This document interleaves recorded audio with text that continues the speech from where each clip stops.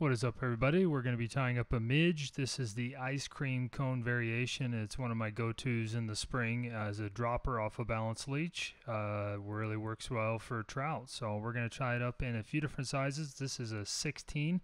I have a stealth hook, a size series C.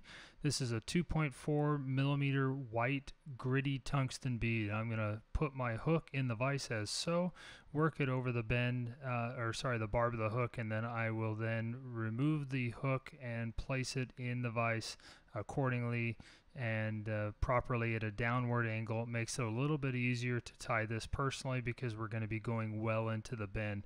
Make sure that hook is secure. We're going to go ahead and start our thread. I'm doing red thread, and we'll go ahead and do about 5 to 6 wraps down, and then I will advance back up. This is going to help build the taper, and also I want to make sure that my thread is right there behind the bead because we are going to use the large hole of the bead to set our wire in there, and this is a 0.2 millimeter in a silver. I also tie these with white wire, but I prefer the silver personally. And so what I'm going to do is make sure that's nice and straight, and I'm going to set it on the top of the shank, have it go slightly into that the rear hole of the tungsten bead, and then I'll just do touching wraps down the bend, holding the wire on the top of the shank. And then as we get closer towards the back here, I'm going to then advance back up towards the bead, making sure that I have touching wraps and also being mindful of the taper of this fly.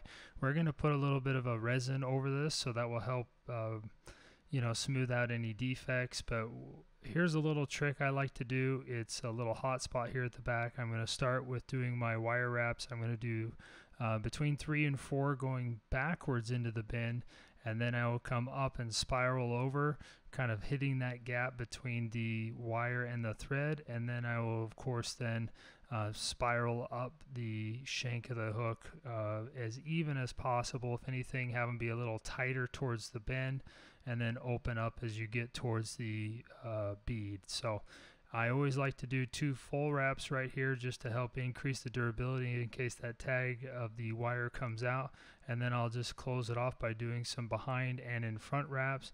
And I like to use flush cutters versus spiraling it off. You can of course helicopter it off. If you do it using flush cutters, make sure you put your thumb in there and get that little tag end flush down into the bead. We'll do a 3 to 4 turn whip finish, and then I will tighten that and cut it off with my scissors here. And then the last step is one of my favorites. I'm going to grab the Solarez Bone Dry. This is the Ultra or Dry Plus, and I'm just going to put I don't even know, I wouldn't call it a whole drop, a half a drop, and we're just going to let it just kind of saturate, and I'll move it around using the tip here. You can also use a brush, that helps really kind of get it in, and we're going to let it soak for just a second. That's what's going to kind of give us that ribbing, indentation, whatever you want to call it, where it concaves down between the wire to the thread, and that way it is super durable. We're going to go ahead and cure this for 5 to 10 seconds, and as you can see, that little hot spot there at the back, I think it makes the difference, but others would argue differently.